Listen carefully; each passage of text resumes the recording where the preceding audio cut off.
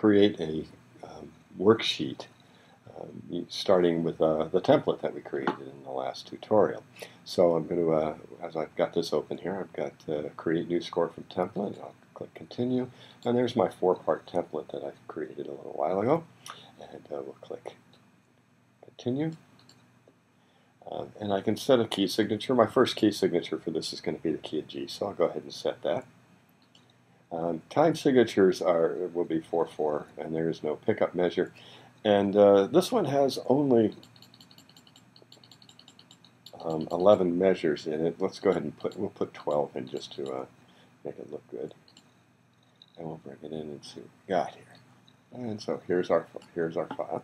And so it was kind of nice. It let us customize the template a little bit right from the start. So that's a good thing.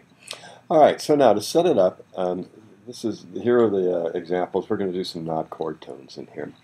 And so to set this up, we're going to go ahead and enter in all of the key signatures, and then we will enter in our labels and our analysis and bass notes, and that'll be basically what we need to put in there. All right, so let's go ahead and start. We'll start by, actually I need to move that over so I can still see it. There we go. Okay, and so we'll start out by adding in key signatures. Shortcut key K. Okay, and so we have key here. Now our next key is going to be F sharp minor. MuseScore does not distinguish between major and minor. And one of the other things that's a little quirky right now is that it does not put key signatures in all of the staves. You have to put them in individually. Hopefully they're going to update that. People are definitely talking about it. But it's at the moment it's not been implemented, so we have to do this one at a time.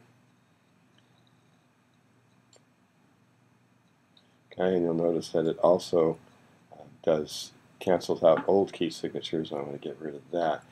There does not appear to be a global way to do that. We'll give it a try here.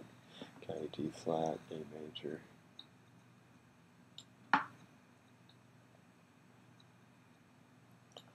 Again, I've got all these cancellations.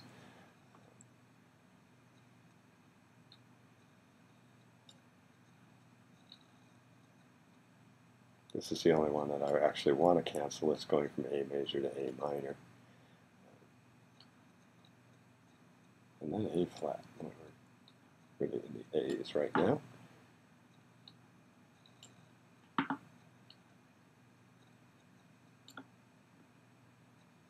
Actually, now that I look at it, it did not give me the customized number of measures, so I guess I could have just skipped that.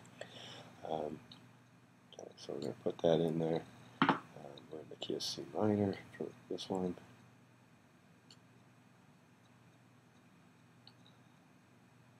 Oh yeah, that's pretty interesting too. If you forget, you're going to have 2 different key signatures at one time. That could be really interesting. And finally, our last one's D minor.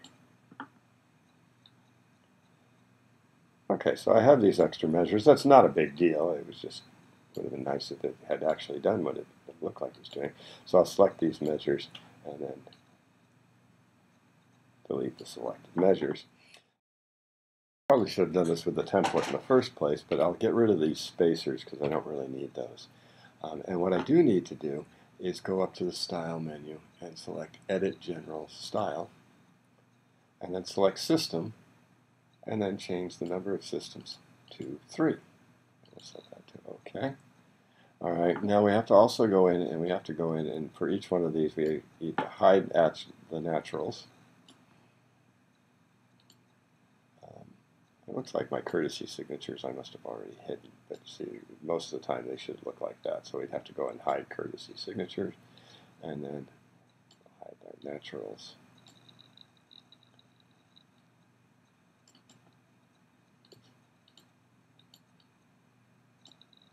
And yes, having to do this all at once. I tried selecting all similar elements, but it doesn't seem to work. It worked on 2 of them. Let's see. So we'll hide the naturals. Let's see, can I get it? And see, there are no similar. When it's saying similar, it appears to mean And then I still have to do this. Had to do this twice. Okay, let's try that again. Select all similar elements. Yes, it selected them. Okay, so I'll hide naturals, but it's only doing it for one. So yeah, that's all a little implementation's a little strange there. Hopefully they'll be able to fix that. Okay, so I need double bar lines now between each one of these because I have key signature changes. So let's drag those in there.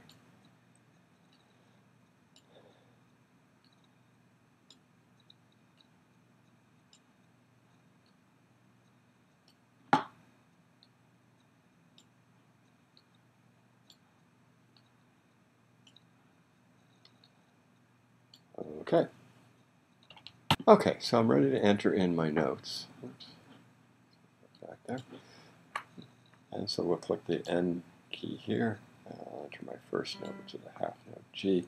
And then I'm just going to go ahead and use the MIDI keyboard to enter those in. So the next one is an E. Then I need an A. And F sharp.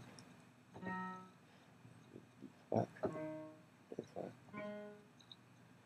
Okay. The next one should be a quarter note, so we'll use the shortcut key. And shortcut keys are the same as finale, not the same as Sibelius, so just so you'd be aware of that. And so I need an A flat, a G flat, and a D flat, and a G flat, and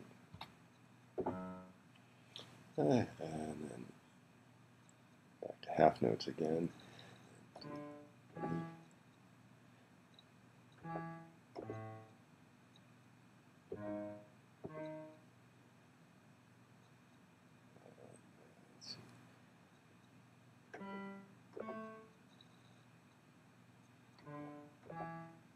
So this is all, straight ahead. Except that accidental was not the accidental I want. Let's see, so to do in harmonics, you have to select pitch spell. There's no shortcut there. But do remember, in MuseScore, you can go ahead and customize the shortcuts fairly easily. And our last one is going to be a whole note. Okay, and so now our notes are in, and so that's fine. Under our analysis, we'll click on the note, text, select lyrics, and there's a shortcut, Command L for that. I've already set this to Sicilian numerals, so this should look just fine.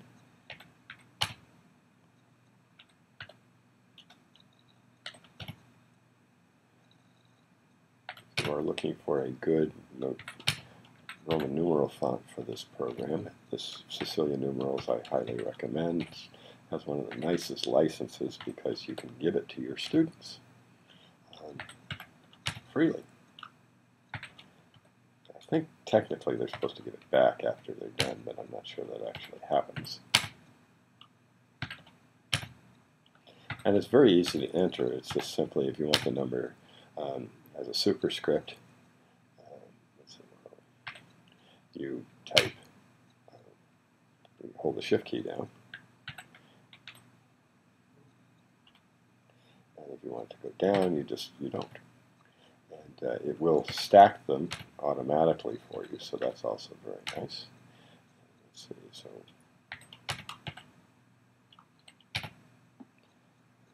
see that, but there we go. And now let's see,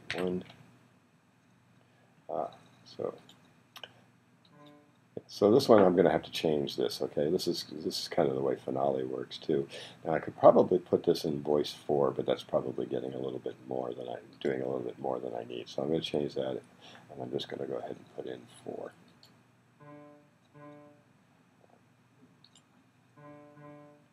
So that I can attach the lyrics. So now, Command L, and go back to, actually I have to go back to this one anyway because I was wrong. That should be, this is something else that I've found is that the delete key doesn't work very much. Let's see, I wonder if it's the other delete key, okay. The backspace key that we use on the Macintosh keyboard doesn't work. You have to use the delete key over on the keypad side, and so if you're using a laptop, that doesn't work. So Command L, you probably have to use laptop shortcuts then. And 1. Okay, so there's our analysis. that's all placed in there. Now we're going to need some other text, though. We need to identify the keys, and so we're going to the notes. We're going to create some text too. And let's see, I guess we need staff text. And so we'll go ahead and select staff text. We have to select a note or a rest, and then we'll create staff text. And that's a shortcut, I'll remember that. Command T. Let's see. Okay, so that's in the key of G, and then I'm going to have to move it down here. So I guess that's kind of the way it works. Okay, Command T. We'll just put all those in there first, I think. Oops. So I think I'm just going to do it that way.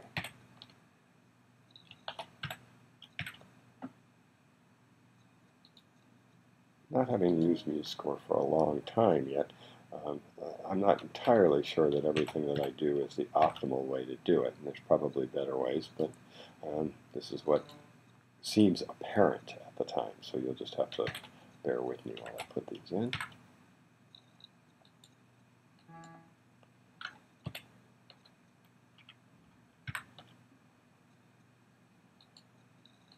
I also am seeing something in my template that I would probably go ahead and make staff text just a little bit larger, just the default size of that, because it's a little small for my taste.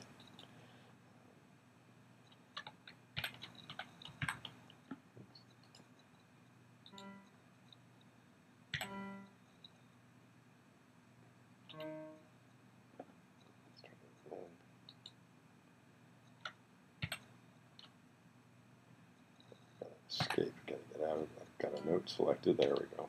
Got T, and that's, let's see, G minor. Yes. Okay, let's see. Yeah, and you can't, let's see, can I get, no, I can't get to another note head by using any shortcut, obvious shortcut either.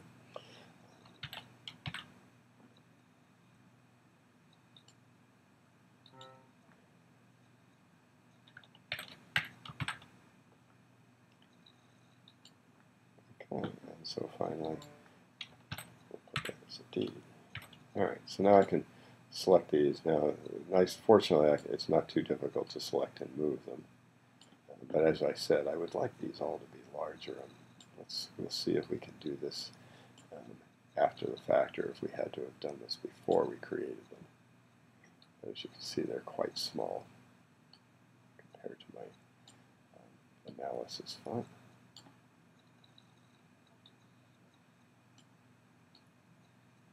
Though not a terrible thing. Okay. So here, let's go ahead and take a look at the edit text style. And let's see, staff text.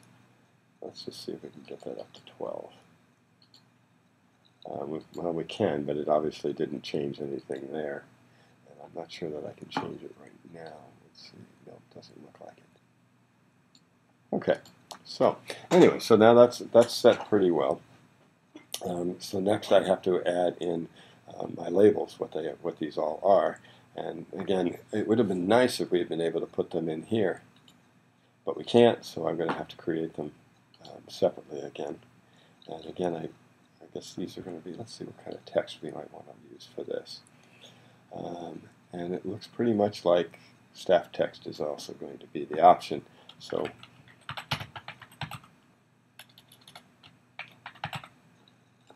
we select each one of these.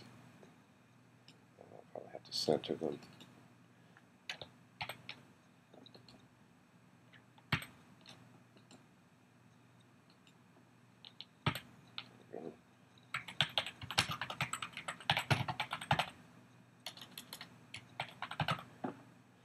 There was recently an argument going on the music theory list about the naming of some of these. I don't really want to get into that, okay?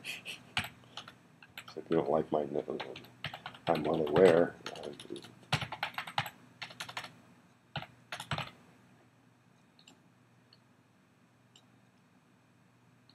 That there are differences of opinions in that. And I'm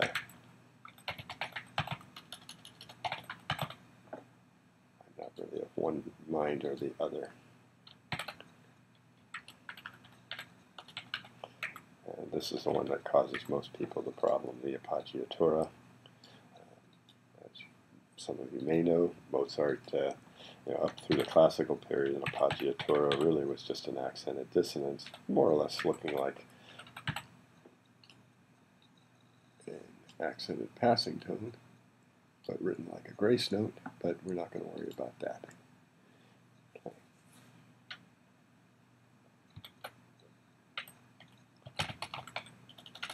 Okay, so we're just about done here. I'm going to finish entering in these labels, and then our worksheet will pretty much be ready to go.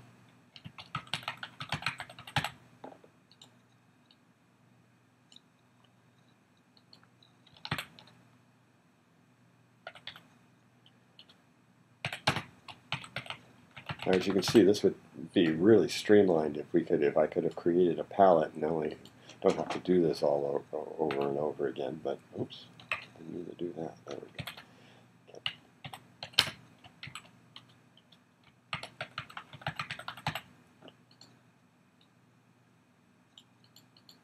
Actually, I'll be nice and remind them that this is a base suspension. And then finally,